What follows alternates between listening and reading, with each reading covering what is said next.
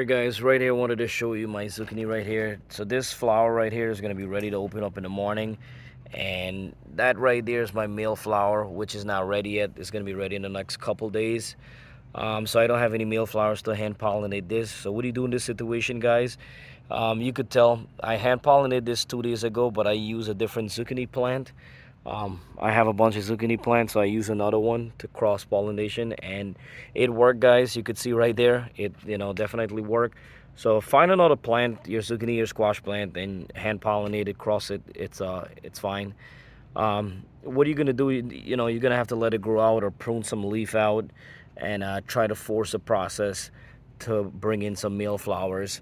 What you could do, guys, check out how to prune, and it will help you speed up to get that growth for the male flowers, because we have a bunch of female coming in there too.